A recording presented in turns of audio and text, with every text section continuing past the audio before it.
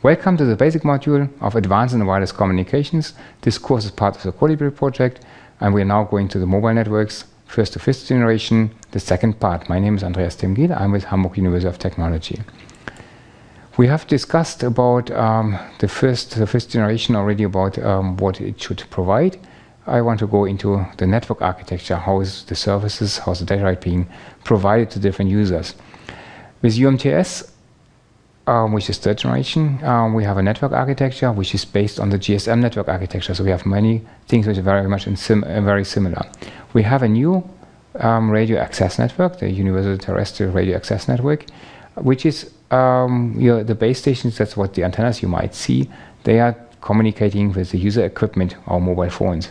And in the user equipment, we have the SIM card, which is the one which identifies the subscriber identification, which identifies the user and gives the phone number. The antennas and the radio transceivers and the front end is connected to the radio network controller. The radio network controller decides when to transmit, to which user to transmit. So here we have the radio resource control. And then we see the history from the GSM network. We have two parts in the core network. One part is for the phone network, for the telephone, for the mobile, for the voice services, and also for circuit switch services. Here we have a gateway, which is the mobile services, the mobile switching center. We have several of them, and one interconnects to the radio network controller, and then to the front end to the base station and the user equipment. In GSM, this one was different. We had base stations, and we didn't have node Bs. The node Bs, they are base stations in UMTS. This is a funny story because they were looking for a new name for the base station, the BTS. They couldn't find one, and they just called it node, which is any node in the network, B like base station, and that is the name which we still have. In the LTE, we have an evolved node B, ENB, or ENB. Okay. And then the extension, also already done in GPRS of GSM system, is the packet switched part of the core network. Here we have a packet switched gateways which then connect to the internet, and all of them make use of the different registers, like the home location register, which gives all the user data, which is connected to the authentication and to the billing system, and which also has, which is also somehow. We have the equipment identity register, which, for example, has blacklisted or stolen phones in it. So what happens? How does this operate? Maybe you can see that an example of an incoming voice call. This incoming voice call comes, of course, from the from the circuit switch network, from the public phone network, or from ISDN.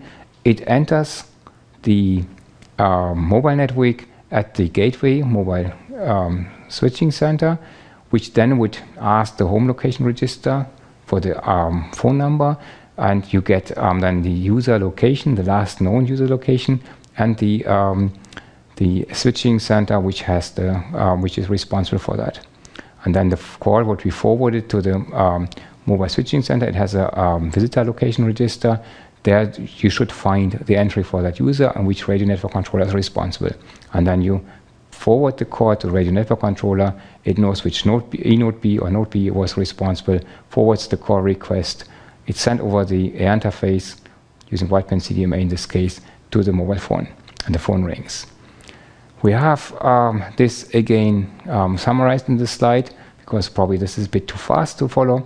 We have the gateway mobile switching center and the home location register, which I identified by the phone number.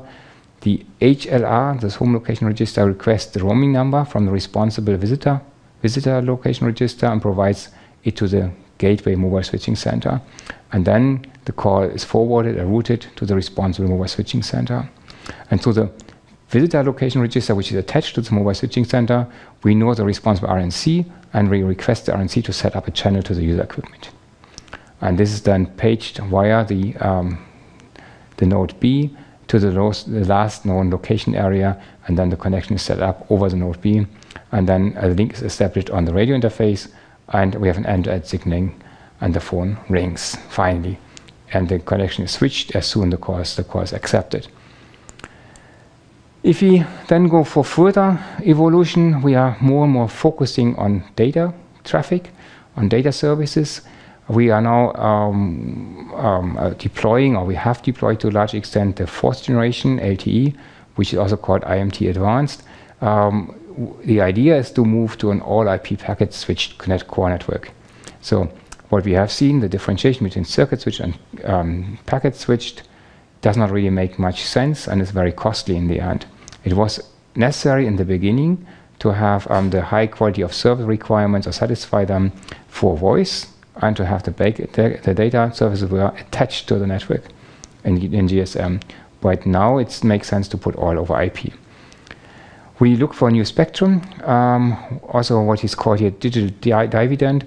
That is the spectrum. I announced someone in the earlier courses that the analog television frequencies are very favorable also for mobile communications. They are used because they can be used because the television networks go to digital. They use less bandwidth, and some bandwidth is free now.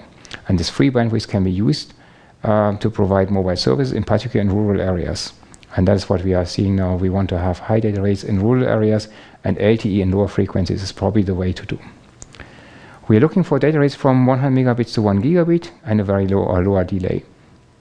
And services or systems which satisfy these requirements of this ITU 4G vision are WiMAX. That was introduced from 2007.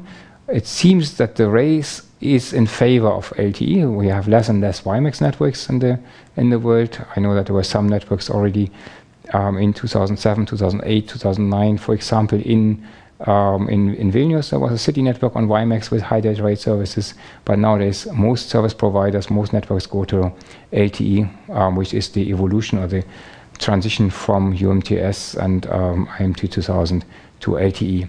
Here we have the new network architecture, all IP. We have an OFDM air interface, what we introduced also in our course so far, and it's introduced in service since 2009. So what's next? Where are we going next? Sorry, that's what's next. The question is firstly, how do we do it? We have to look at that we simplify the network architecture. We think about this all IP. So we don't have the differentiation between circuit and packet switch core. In the core network, we only have a serving gateway and a packet gateway. And then we connect to the internet.